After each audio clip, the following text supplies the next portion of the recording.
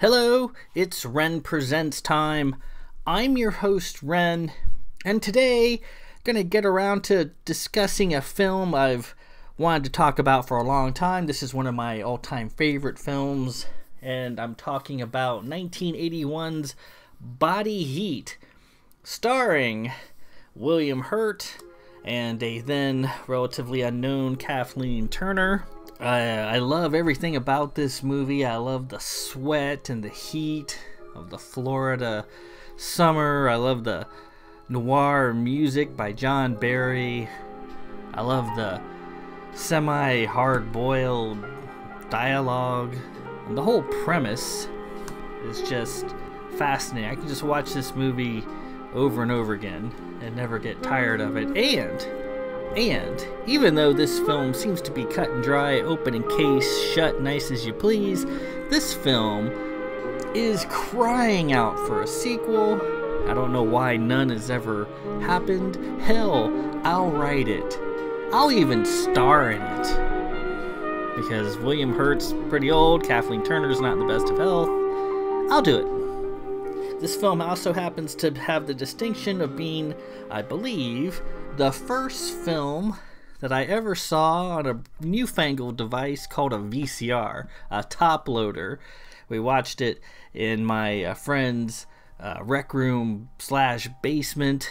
He popped in the videotape, and we watched it on the projection screen TV, which looked kind of like like 3 torpedo tubes, red, blue, and green with a movie projector screen that had been pulled down from the ceiling. And so we turn back the clock to 1981, the brutally hot town of Miranda Beach, Florida, which appears to be fictional, and a local, somewhat sleazy lawyer named Ned Racine, played by William Hurt, a guy characterized as being inept at his job. He's not very good at lawyering. I'm not really sure if that's the case. He's a smart guy. I just don't think he gives two poops about his job. He's just sort of rolling from one case to the next.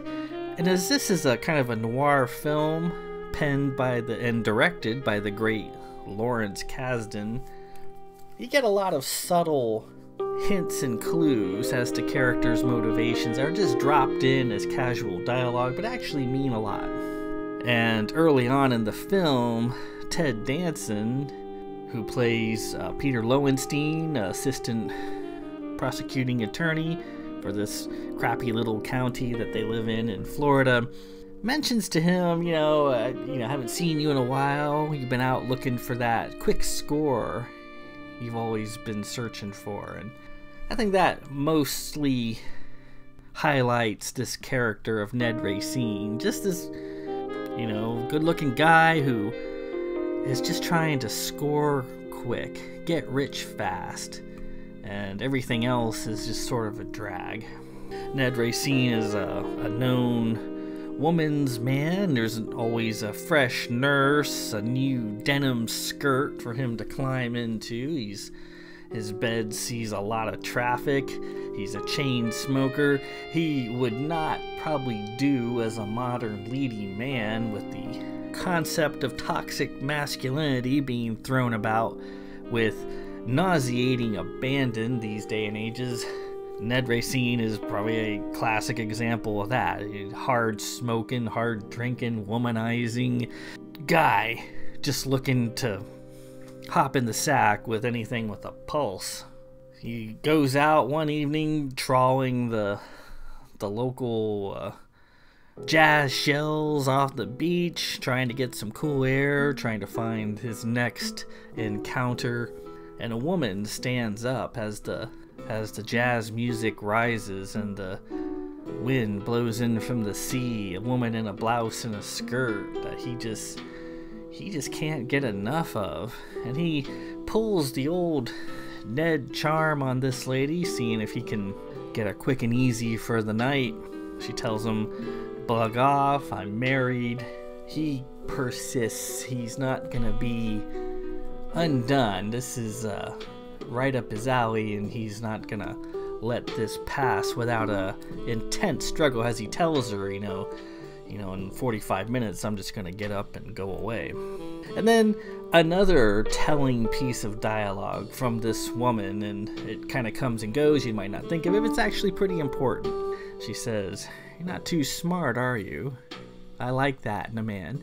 And you might think that's just casual conversation as these two begin talking, but it's actually pretty telling. She's looking for a dumb guy to do something dumb for her, and Ned just might be the dumb guy of her dreams. We'll see. Oh, before I continue, obviously I'm gonna, spoiler alert, this movie's getting on 40 years old. I'm gonna be spoiling it. There's really nothing to hide, so if you hadn't figured it out already, this is a spoiler review / analysis. We continue. He tries to put the moves on her. She's not really having it, although she is amenable to quaint conversation.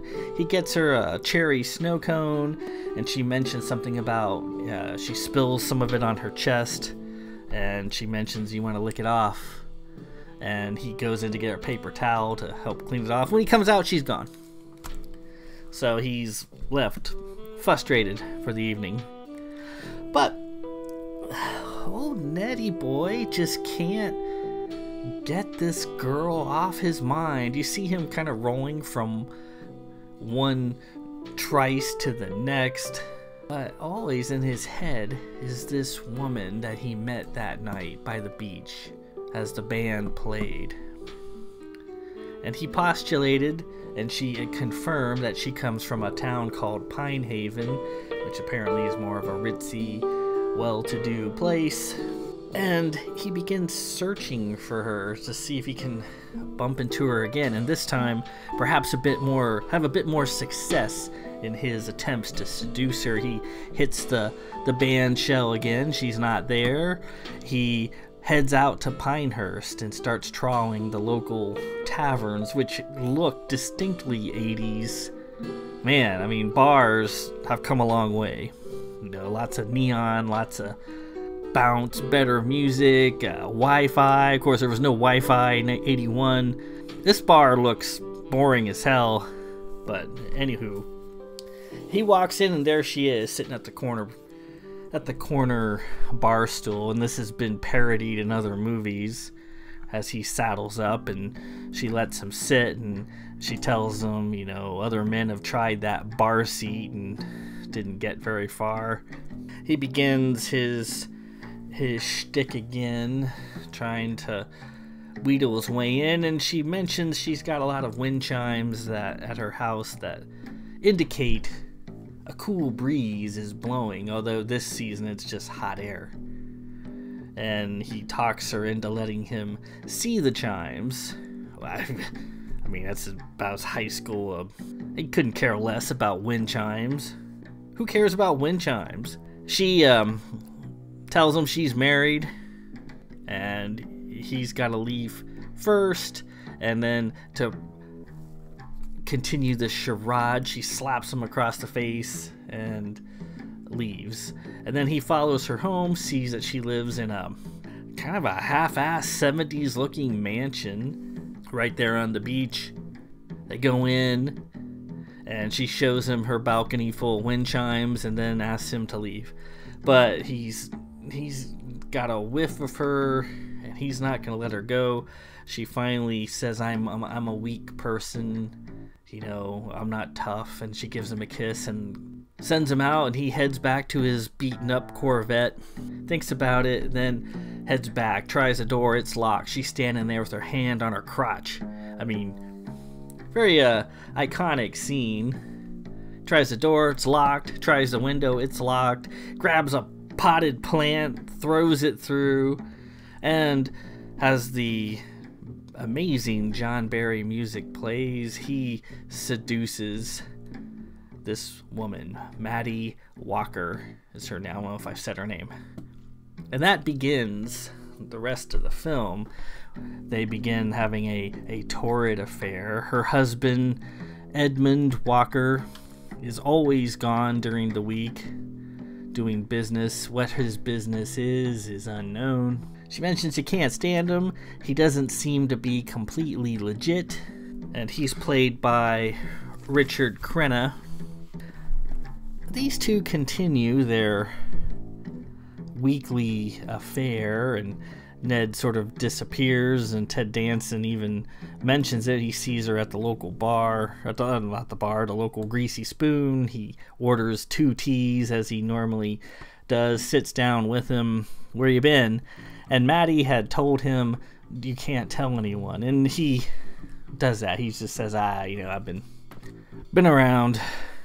Won't say. And then their other friend, Oscar Grace, played by J.A. Preston, a cop, sits down and delivers some cool semi-noir dialogue. He asks him how business is going. He goes, oh, it's hopping. Always starts hopping when gangs get hot. People wake up tired, get cranky, and never recover.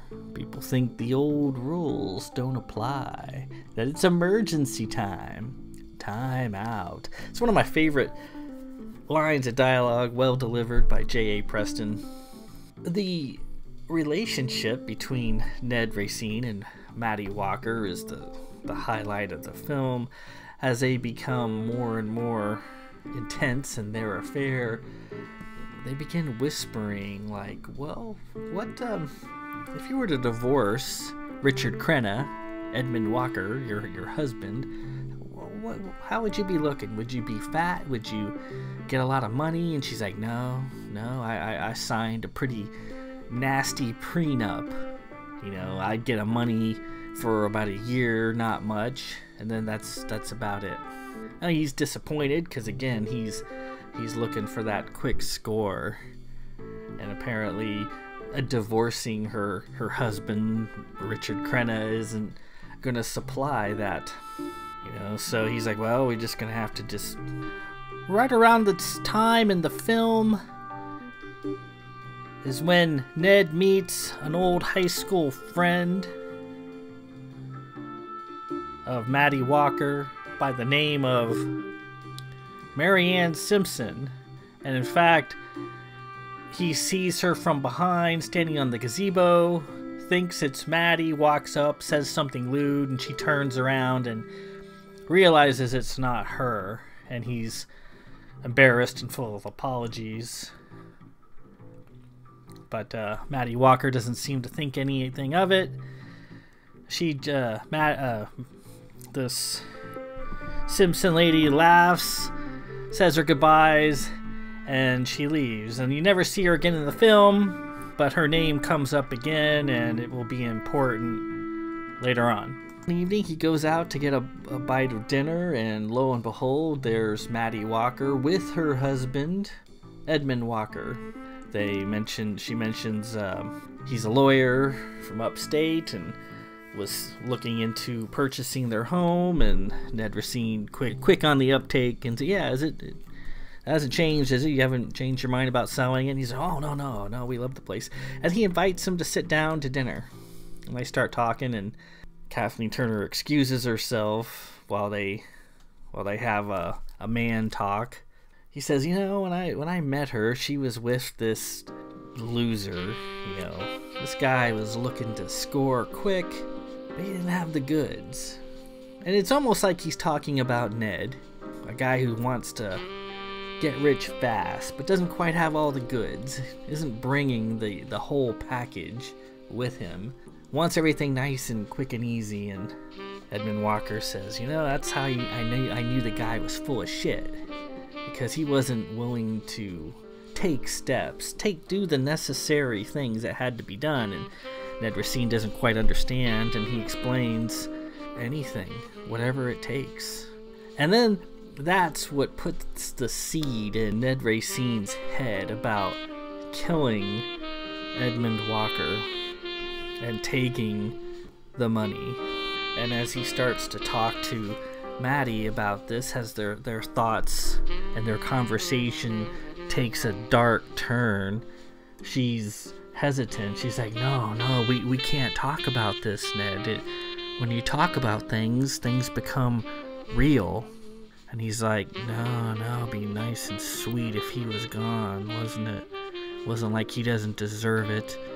Illegitimate guy, he's working with the mob. Apparently, they never quite say who his associates are. You assume it's the mob, but never quite says. And he doesn't really seem like that bad of a guy, Richard Crenna, Edmund Walker. He is always nice to Kathleen Turner, and he seems to be devoted to his niece, Heather Kraft, the daughter of his sister Roz. He brings her over and he listens to her stories and really likes her a lot, and even has a significant portion of his estate willed to her in the event of his death. And that becomes a sticking point later on as they begin planning his murder. And they have lots of time to do this since he's always gone during the week. Kathleen Turner starts bringing up this little girl, Heather Kraft, his niece. And she says, well, his sister Roz really keeps Heather on his mind, always sharing her report cards and her little milestones and accomplishments. You can tell she's very envious. And as they continue to talk, the talk goes to the will of Edmund Walker and how he has this little girl as a major beneficiary of his estate. It's not all of it, and that pisses Kathleen Turner off. She does not want to share with Heather Kraft, and she tries to put it to Ned in a light that, well, actually, if she got this money, Heather wouldn't see a cent of it. It would all go to her mother, Roz, and she can't stand that, which is not true, because he had set up a trust for Heather, which would make it difficult for Roz to get her hands on the money. It's just what it is. She's just trying to hide the fact that she's greedy and that she doesn't want to share with nobody.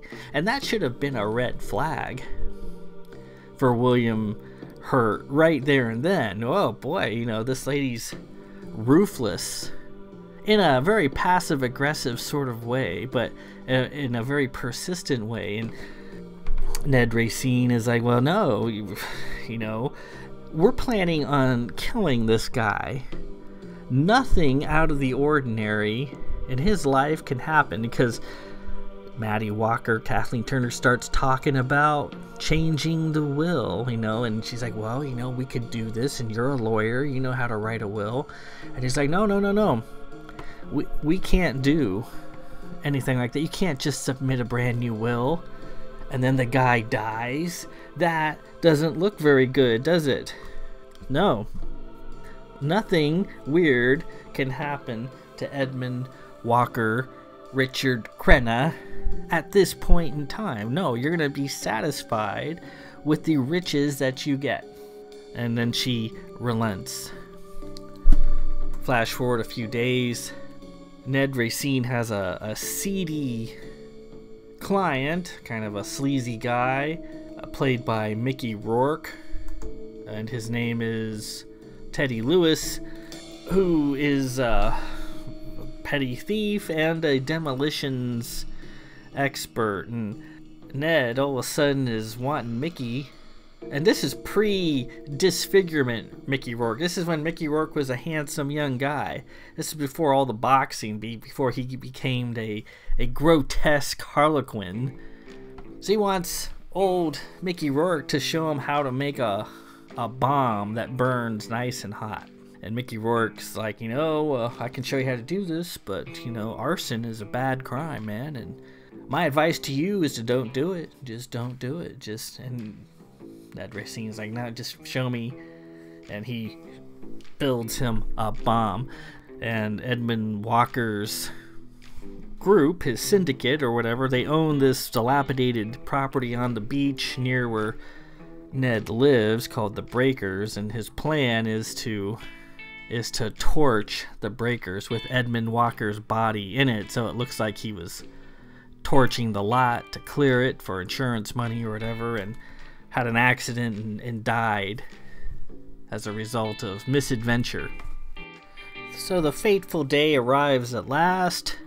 Ned is ready to do the deed that evening, and sort of an interesting scene pops up where he's getting in his car, and down the street he sees a old-timey looking car driven by a kind of creepy looking clown playing like calliope music.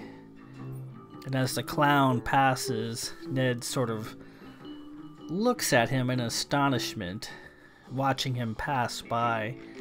And I always wondered what that scene was doing there. It's obviously there for a purpose. It was edited into the film. They shot it. And I think what it signifies is Ned's innocence abandoning him.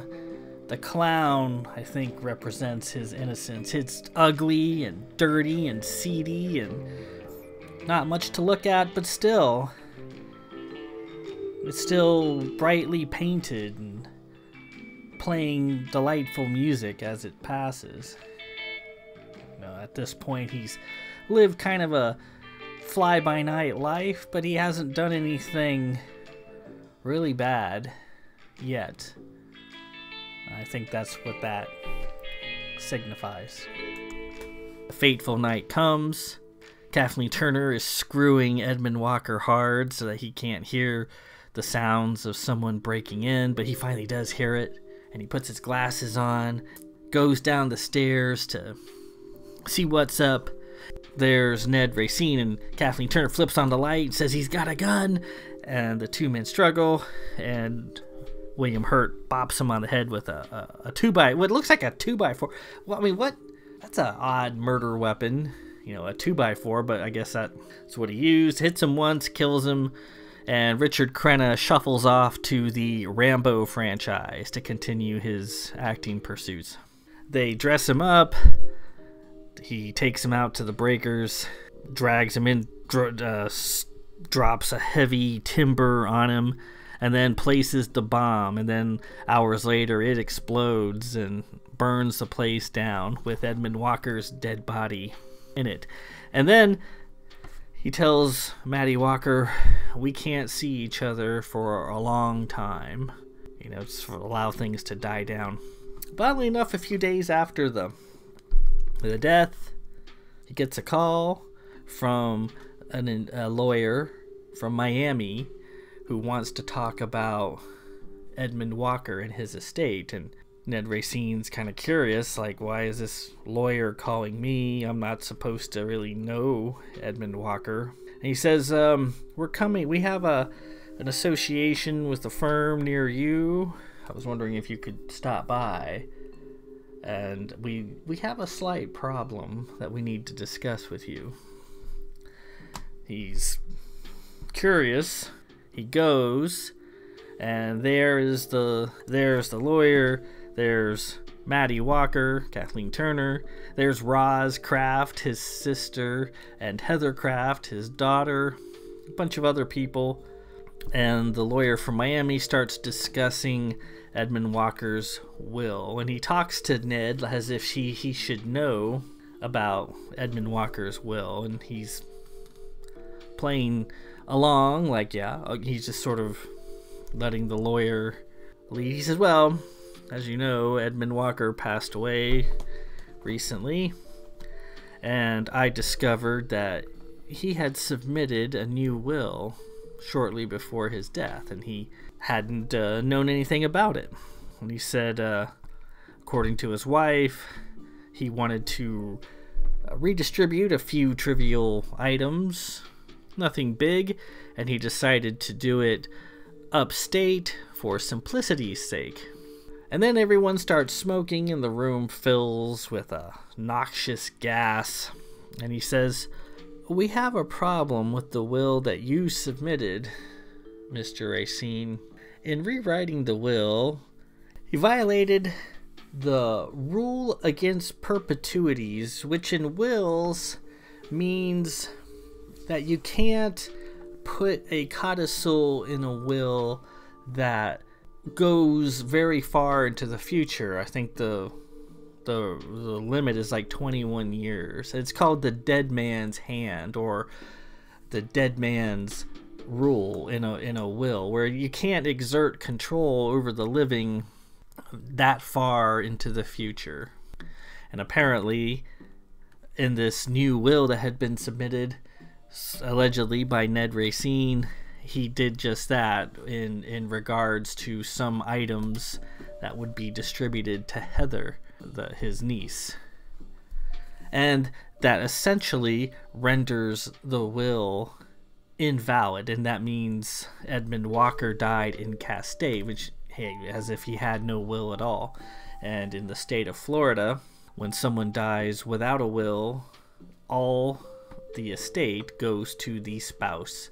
So Kathleen Turner, Maddie Walker, inherits everything. And the lawyer kind of comments on Ned Racine's poor lawyering skills, and then advises Maddie Walker it was obvious and clear that he intended his niece Heather to benefit and to keep that in mind going forward. And Kathleen Turner's like, of course, I certainly will. But obviously, she has no intention of letting that little girl see a whiff of that money.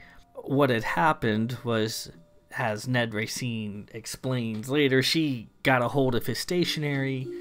She wrote the will and intentionally messed it up so that his will would be invalid.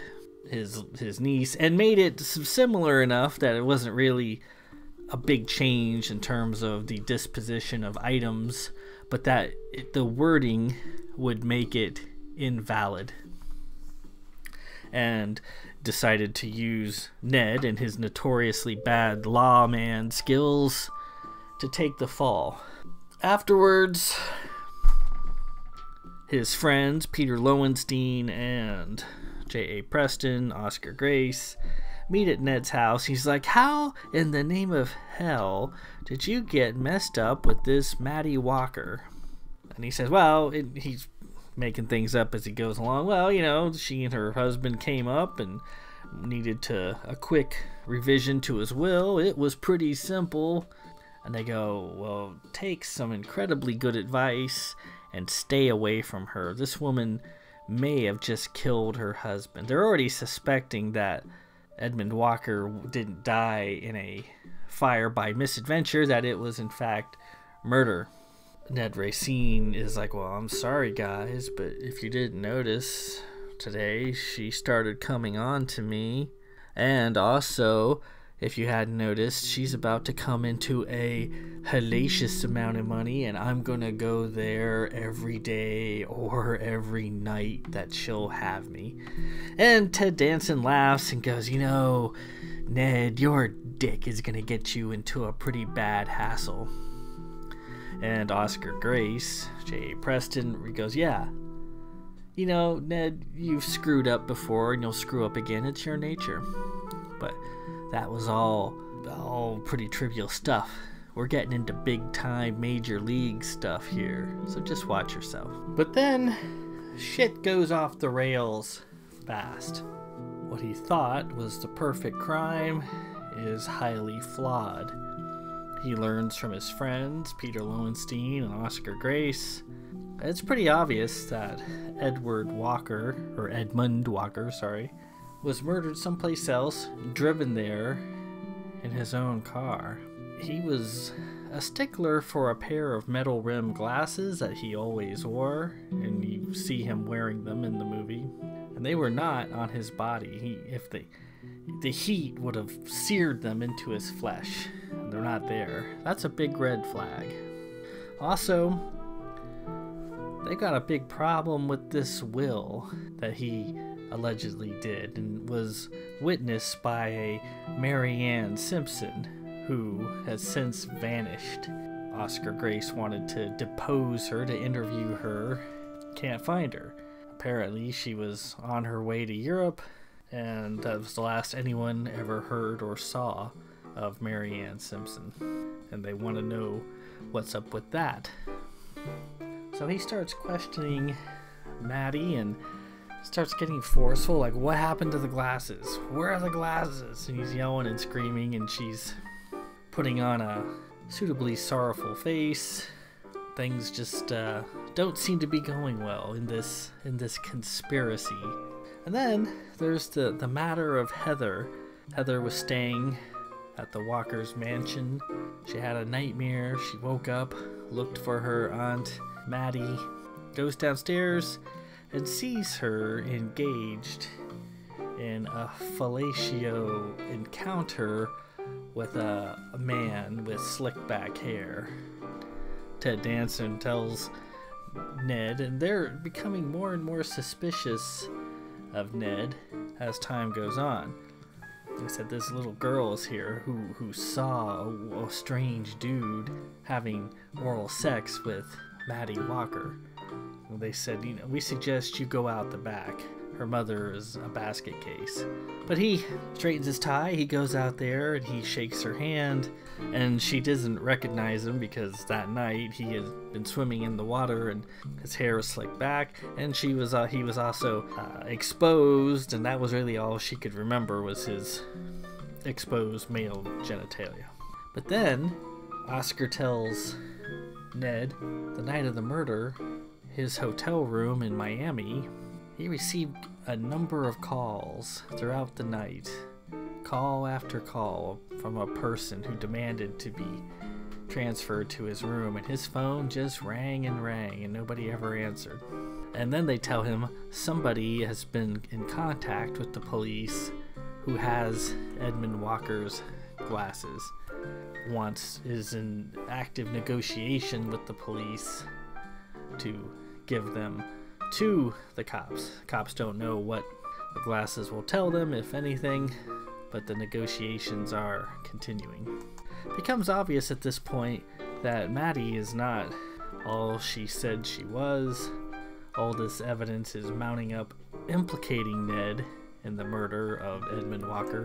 She calls him one evening and says, "I've got the glasses, and they're in the boathouse."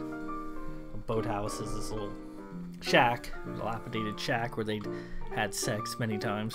She says, just go there, go inside there, it's in the top drawer of the dresser in the boathouse. And she says, everything is going to be all right, in a reassuring manner. But then Teddy, Mickey Rourke, who's in jail and who has contacted a new lawyer, tells Ned Racine that he got a call from a lady who wanted him to teach her how to strap a booby trap bomb to a door. And that's quite shocking, obviously. Ned goes to the boathouse, looks in the window, and sees some sort of wire dangling from the door, and that the door is in fact booby trapped. And at this point, Ted Danson and Oscar Grace decide to go pick Ned up. They have enough evidence against him now to come and get him. And he has a final confrontation outside the mansion with Maddie Walker, where he finally understands that she had been gaslighting him from the beginning, and that a lawyer who had been previously involved in a lawsuit against Ned for legal malpractice had met this hot-looking chick at a bar and told her about him to try to give him some work because he felt bad for suing him, and that he was generally an incompetent lawyer, especially when it came to wills. And that's what attracted to him in the first place.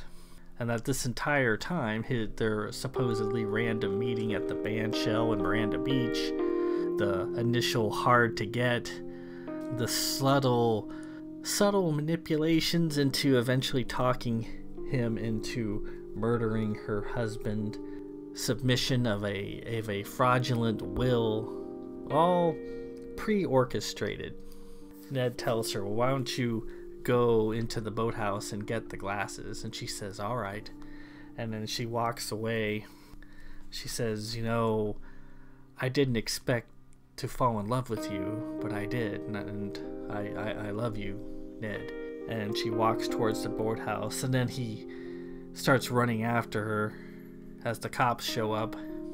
and there's a massive explosion, and the boathouse is destroyed. And then the final scene, you see Ned in prison talking to Oscar Grace. They found her teeth, or her body, in the boathouse, and they have her teeth, and they match up with Maddie Tyler Walker. But then Ned starts to postulate. He says Maddie had a high school friend named Mary Ann Simpson, the lady who allegedly witnessed the signing of the will, and he'd seen her one night before and accidentally propositioned her because he thought she was Kathleen Turner, which she was actually not. She's Kim Zimmer, different actress. And he starts to wonder, Maddie and Mary Ann weren't who they said they were. That maybe Maddie Tyler Walker and Mary Ann Simpson had at one point switched identities in a scheme to get rich quick. Kim Zimmer's motives appear to be for money, and as we saw with Edwin Walker's niece Heather, Kathleen Turner wasn't interested in sharing any money. That was just a wild speculation on his part. Oscar Grace doesn't buy. He says, we got her teeth, she's dead, she got all this money, and we can't find it. So somewhere out there in some lonely bank account, there's all this money waiting for a dead woman to come collect it. But Ned wasn't done. He gets a copy of her high school yearbook, looks inside, and sure enough, the woman who claimed to be Maddie Tyler Walker, Kathleen Turner, was actually Mary Ann Simpson. And Mary Ann Simpson was actually Maddie Walker, or Maddie Tyler. They switched identities, and then Kathleen murdered her, probably just to keep all the money for herself, so she wouldn't have to share it, and would neatly end this whole murder affair, where if Ned Racine had walked into the boathouse, it would have blown up, cops would have found two bodies, two murderers, Ned Racine and Maddie Tyler Walker, while the real one escaped. And her greatest ambition in her yearbook was to get rich and live in an exotic locale. The final scene, you see a suntanned Kathleen Turner sitting on a beach someplace, getting handed a drink from some dude with lush tropical mountains in the background. And that's where it ends. So that's Body Heat. Amazingly tight little film. Lots of twists and turns. Everything is spelled out, but nobody really gets anything until it's already come to pass. Now, as I mentioned, this film is crying for a sequel. You'd figure the movie is buttoned up tight. Ned Racine's in prison. He took the fall for the murder of Edmund Walker. Kathleen Kennedy gets away scot-free. But you gotta figure, this movie came out in 1981. At that time, William Hurt was 31 years old. Kathleen Turner was a little younger. She's probably 28, 29 years old. There is a lot of room for story left over. Let's review what charges Ned Racine was facing from this affair, and how many years it's going to take him to get out of prison. So the big one, obviously, is murder one, the murder of Edwin Walker, which carries a usual sentence of 20 years to life in prison. The next big one is the arson of the breakers, the murder scene where he left Edmund Walker's body and then torched the lot. And you have a bunch of lesser crimes. You have conspiracy. You have conspiracy to commit murder. You have fraud. You have trespassing. You have obstruction of justice. The list could go on and on, how many charges he is facing for the death of Edmund Walker. But you gotta figure, first-time offender, never been a violent person. He's an ex-lawyer. He's a lawyer. He knows how to work the system. None of these charges are going to be served back to back. Everything is concurrent. So that 20 years to life sentence is it. And since he's a first-time offender, the possibility of parole with good behavior is in the air. Therefore, if he keeps his nose clean, if he behaves himself in prison, he's looking to get out of prison in maybe 10 to 15 years. That puts him squarely in his mid-40s, 45, 46 years old. Still young, still plenty of time to hunt down Kathleen Turner. So where did Kathleen Turner go? I have a number of theories. So at the end, the man handing her a drink is speaking Portuguese. So unless she is in Portugal, she's probably somewhere in Brazil, possibly Rio, possibly some other resort, seaside area. In Brazil, there's a lot of those. Brazil makes good sense as she's out of the United States, free of any extradition charges which might be pending from the whole Edmund Walker affair. If Ned Racine gets out when he's 45, 46, since he couldn't ever get her out of his head throughout the movie, he's probably still on his mind as he's released, as he's a free man.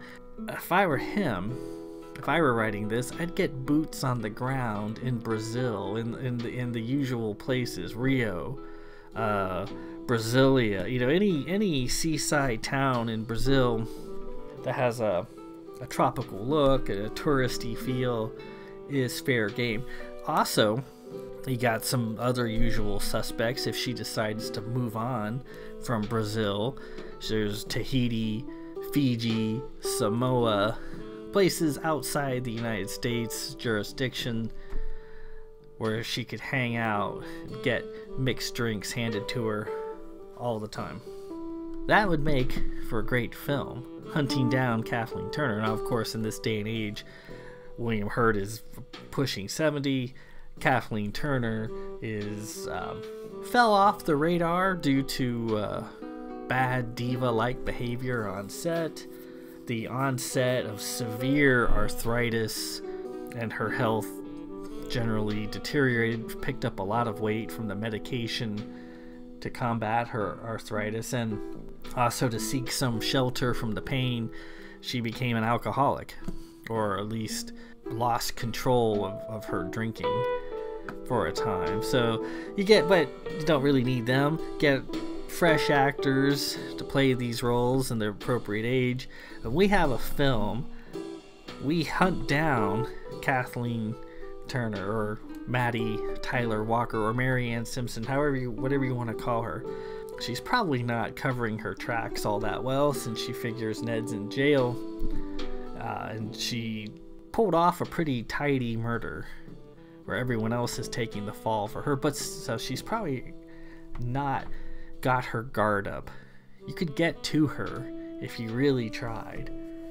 You check out Brazil, you could probably find her. If she's not there, check Fiji, Tahiti, Samoa, possibly the Canary Islands, maybe some of the more exotic islands off of Africa like Mauritius or Madagascar.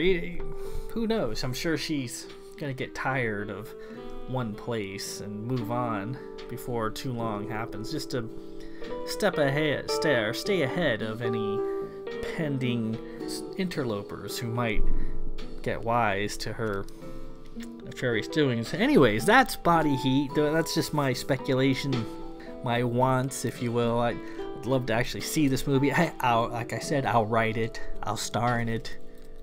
It'll be great. Anyways, if you haven't seen this film, I highly recommend it. It's a great film for a Saturday night, preferably somewhere in the middle of summer when it's hot and you can kind of get that sweaty sensation as you watch it. There's a lot of sweat in this movie. Anyways, this is Ren Presents.